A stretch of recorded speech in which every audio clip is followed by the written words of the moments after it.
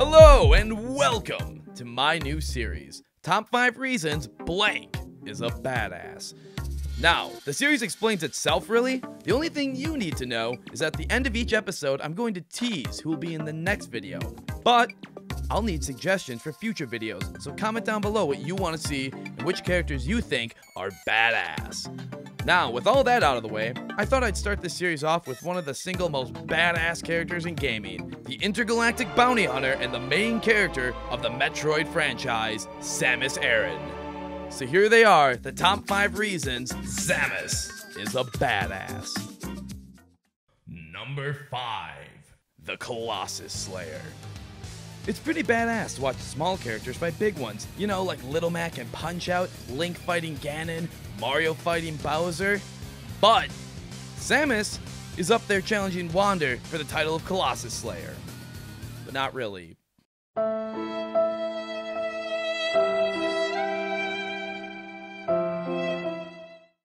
So let's talk about Samus's height and compare it to her two most iconic villains, Ridley and Kraid. Sorry, Mother Brain, couldn't find dick on your height.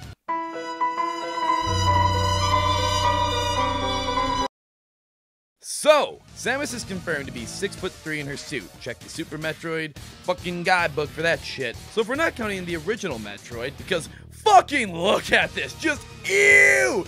Ew! Like, look at Kraid! Like, what even is Kraid? Ew! No! Fucking get that out of my face! So, not counting that nightmare, let's talk about Ridley.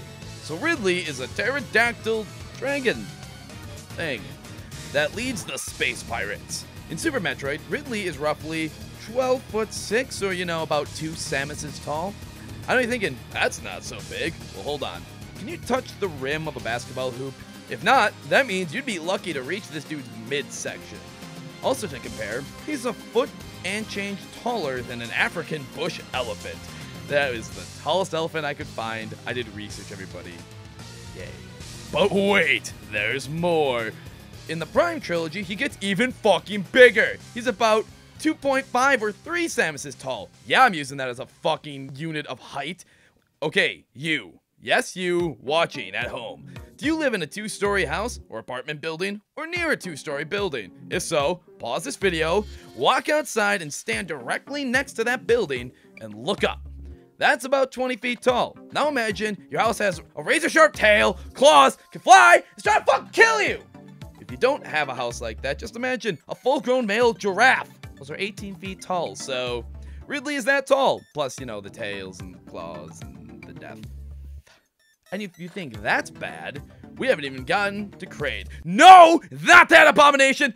Get that out of my face. Christ, it's so fucking ugly. So, Kraid in Super Metroid is about as tall as 7 Samuses. Yes, I'm still using that as my measurement. That is fucking 43'9", okay? So you know how T-Rexes are fucking huge? Yeah, Kraid is 3 feet 9 inches taller than them. Go to a museum. Think about that for a second. Look at the T-Rex and be like, oh, just add a couple fucking feet. This dude is fucking huge. And Samus fights these guys. It like fucking seems like clockwork. It's all the goddamn time. Like it's fucking nothing. What a fucking badass. Number 4. Surviving Other M. So, Other M is the one game in the Metroid franchise that isn't seen as at least good by critics and fans. Most people actually fucking hate it. And one huge factor is how they schlupped Samus's character through the mud and expected us to be okay with it. She's needy, complains a lot, talks in this really stupid monotone voice the other half of the game. I don't know how much time passed since then. She gets PTSD from Ridley, who at this fucking point she's killed like 3 fucking times. Why? Ridley? Like, what is this fucking scene? Adam, I can reach him. Give me the order, please. Lock and secure the shielding doors now. Adam, wait! There's still time. I can make it. Please let me go. I mean... Please let me go. Adam was right. Adam was right.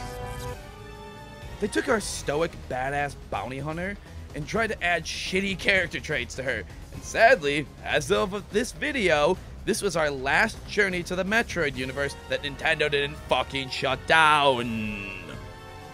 No, I don't care about Federation Force. But through it all, the gaming community still sees through this shit show and kind of universally agrees to ignore it in terms of characterizing her. And to me, that speaks volumes not only of the fan base, but of Samus and her character. Number 3. That resume, though. Alright, let's just talk about the things Samus has accomplished in her games so far. She has destroyed the first Mother Brain in her very first fucking mission. You know, when the first day on the job and everyone's like, oh, let's do our training. Yeah, no, she was defeating a supercomputer on a planet and her 2 lead fucking army generals. You know, Beauty and the what the fuck? She destroyed the space pirate base on Zebes, her old home planet where fucking Chozo raised her. Helped end the galaxy's Phazon crisis. Phazon is bad. That's about as much detail as I have time for. Just know that it would have probably corrupted everything. And she stopped that. She's a badass. She destroyed the deadly Metroid species, though basically mothering the last Metroid, which then sacrifices itself to save her life twice. Then fucking Other M happened.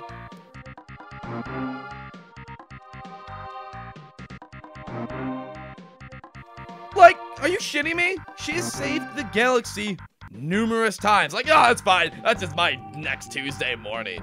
Like, you could try to downplay these accomplishments, but without Samus, this galaxy, this universe would have been fucked.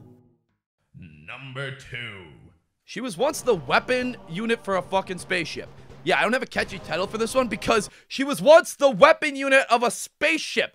Alright, let me explain. So, this dives into the manga, and from what I've read, these are kind of accepted as canon. They came out right before Metroid Zero Mission. Go read them, like, search them up. They're amazing. It does an amazing job fleshing out her character. Like in this first page you see, what a fucking badass, right? If you want to find this, search Metroid manga on the old Googling device. It's worth the read for sure. Anyway, I wanted to pick out a singular moment to show you, so I chose this one. So, let me set this up for you. So Samus, her crew, and the prisoners Mother Brain and the pirates had taken on the Chozo's planet of Zebes all needed to escape. But the Chozo are peaceful people, so their ship has no weapons. So, Samus has to let her father figure basically get ripped apart by Ridley so she can guarantee everyone else's safety. Mind you, this was immediately after a horrific bout of PTSD, which in this context makes sense because it was the first time she had seen Ridley since she was a little kid, and this fucking happened.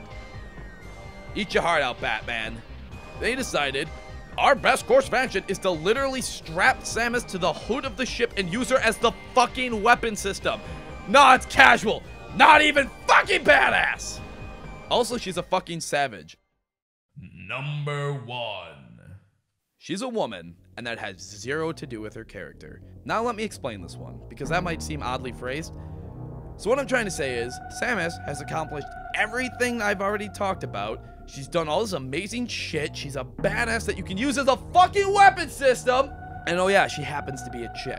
See, I think Samus can be the example of how to do a female character right. Often they are sexualized and dumbed down, or made into these Mary Sues, which are like perfect fucking characters that are annoying, and they're all like, women power! Like, you don't need that. That's so unnecessary and annoying! Samus is none of these things. Ignore the end of every Metroid game where they sexualize her and put her in a fucking bikini. Or, you know, Smash 4 where they give her like double Ds, because fuck it! All that aside, the fact Samus is a woman is just a part of her. She isn't defined by it. She just happens to be a girl. And to me, that's pretty badass. Thanks for watching.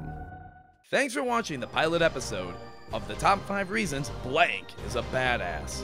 Make sure to comment your suggestions for future episodes, and maybe even some cool facts about Samus or any other character, because hell, I love reading that kind of shit.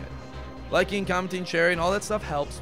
Basically, it's your way of telling YouTube that, hey, this content's good enough to show other people, because that's how the algorithm works. But hell, I'm honestly just happy you're here watching, so thanks. Next time.